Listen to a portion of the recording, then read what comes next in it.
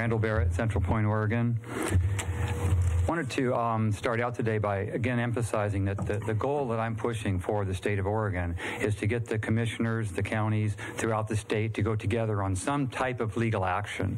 And so that may be a class action lawsuit that everyone goes in together and sues the OPUC based on evidence that they broke the law or violated our constitutional rights, the issues. The main point that we have to get to with the U.S. Supreme Court to win this violation against our citizens is the Fourth Amendment issue of the violation of our walls of our home.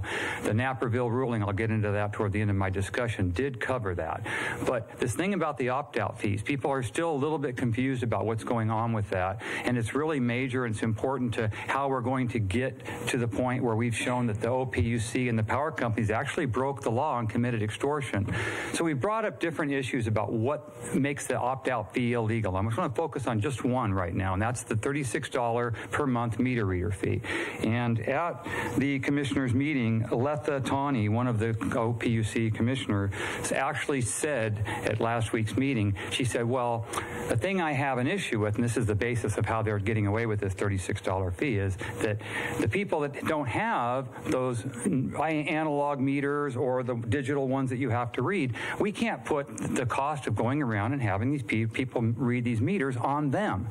So what they've done is now they've opened a legal door that they want to charge people differently based on what the actual costs are for their type of meter that they choose. They opened this door. What they're not letting you see, what they're hiding, is the fact that this is how the New Mexico ruling, why they turned the power company down, because they showed that to be able to read your meters with a smart grid, to put on a computerized meter that transmits RF or some other means of transmitting your data, to put that on your home, to put the antennas up, to put the infrastructure up so that they can read your meters without having a guy come out, actually costs way more, and it causes more load on the power grid. Nothing that they said was true in their application and approval. They keep saying that it's going to save people money, it's going to save on the power grid. Well, this has been proved false.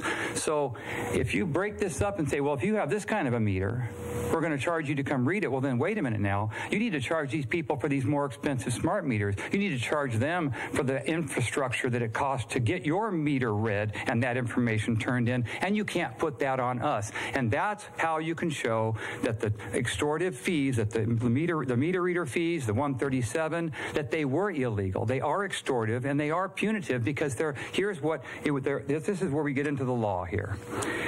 The PUC commissioners are bound by law in its 756.040 that the commissioners shall make use of the jurisdictional and powers of the office to protect such customers and the public generally from unjust and unreasonable exactions and practices, and to obtain for them adequate services at fair and reasonable rates. So they broke the law. It's not fair. And it may seem like a really thing, well, it's not fair. Well, nothing's fair in life, people say. Well, no, wait a minute. This is the legal wording. They are obligated by law to make sure that our rates are fair. When they're picking out one section of their customers and saying, you're going to pay these fees, but they're not charging the other customers for their costs, because the law says in here it has to be cost-based. Their decisions have to be cost-based. So you can see that they're only penalizing the people that won't go along with their program. So legally, we can prove that the PUC and Pacific Power has broke the law with the fees. Now, why is that so important? Because when you get to a constitutional ruling that says, yes, you have the right to refuse computerized devices on your home, when you add to that the fact that they were forced on with extortive, illegal fees, then that becomes illegal. That's coercion. They can actually have penalties legally for that, and they can be held personally liable for breaking the law, and they did break the law. The other thing I wanted to talk about briefly this morning was about the Naperville ruling. This is going to come up. It's going to come up over and over again. It's one of the few cases, and it's recent, that it did address the Fourth Amendment issue. I've only got a minute and a half left, so I want to keep this brief. What the Naperville ruling said was that for the power company to get your power, and they're implying a total, in other words, how much power did you use, to have that turned in every 15 minutes, although it is a search based on the Fourth Amendment, they did say that, they felt it was reasonable, that it wasn't overly intrusive to do that. Here's what they missed. Number one, we had an agreement with our power companies to read our power once a month. So when they put a device on there that reads it every 15 minutes, that is violating our rights. That should have been appealed. They didn't didn't appeal it to the Supreme Court to say, no, every 15 minutes is actually too often. That does show a pattern. It does show what's going on in your home is spying. Here's the one they didn't get to, and this is how you can win this over the Naperville ruling and take it to the Supreme Court. Here's what the judge didn't address, and I have not read it in any of the papers. When they turn your power in every 15 minutes, it's not just a total. It's not just an accumulated total like an analog meter does. They're recording your activities 100% of the time, full. They don't want to miss even one spike of power usage. They put it on the internet. You can go and look at your own full-time usage every moment, what's happening.